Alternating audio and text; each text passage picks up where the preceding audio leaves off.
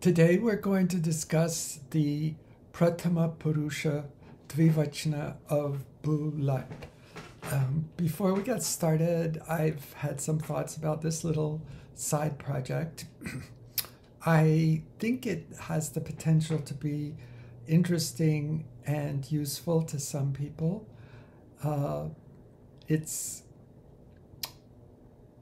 I guess you could say it's not a laugh riot, but what I would advocate is that if you're interested, you copy down the sequence that I've given. It's all in the notes, but in your own hand in a notebook, so that you can practice just reading these sequences aloud and not worrying about trying to memorize them or translate each bit of the sutras. But I think you'll see pretty quickly that the sutras are almost self-explanatory.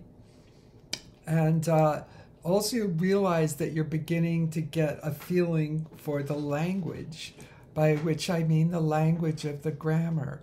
So this will, I think, sink in, and it's very important to practice them or just read through them out loud. And that's for a lot of reasons that I've discussed before. But if you do that without stressing about remembering or any memorizing or anything, before very long, this will all start to seem very logical. It will start to make sense. And sutras that seem very esoteric will seem like your old friends, and I think you'll enjoy them. Things like Sarvadatakardadatakeyoho or Tiptashti Shiptasta Mitvasmasta Atam Jatasatam Dvamitwahimahing. And it's important to be doing them out loud because they are made to be out loud. And like the whole language, really.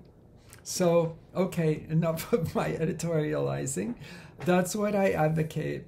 So I'm going to keep doing this in bits and pieces because I don't want to take too much time away from our Ashtadhyayi sutras. But I hope this will be, as we build it up, some interest to some. It's a little different than you're likely to find elsewhere. So here we go. Bulat Pratama Purusha Dvivachana. So here's a good time to go back and review the first video I did on the fundamentals, so you will remember how we get to the terms Pratama Purusha and also Dvivachana. And having done that, it will become clear that since we're now talking about dual number, the suffix tas follows the root as we begin this part. Now, there is an interesting little side topic here. By a sutra, Navibhaktau tu smaha. Navibhaktau tu smaha. The final of tas, vas, yas, in fact, all of them, and all vibhakti in general, the final S of these forms are not it. Even though they are halantyam, they are explicitly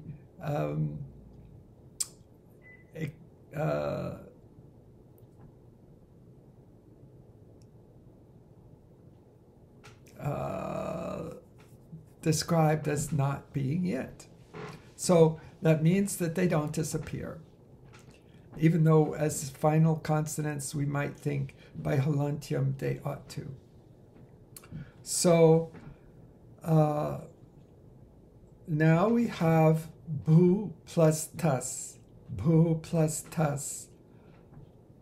Now, as we remember before, and again, this is going to all just kind of fall into place for you pretty soon, by Tingshit Sarvadatakam,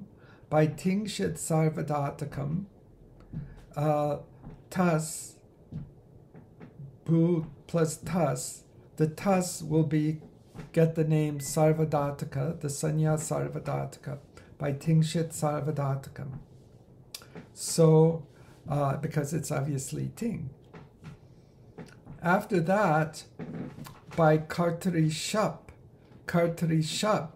Shap comes to between the root Bhu and the Sarvadhataka ending Tas. So we now have Bhu plus plus Tas. Now by Sarvadhataka Ardhadhataka Yoho and our old friend Ikoguna Vritti, Guna comes to the root, and because of Ikahastane, Guna Syat, that we have explored, we know that the Guna comes to the U of Bhu, and that will be Bo by Stanentra Tamaha, the closest Guna to the Ik of Bhu will come, and that's O. So we now have Bo Tas. Then, by a Sandhi Sutra that will become familiar soon, Echo Yavayavaha,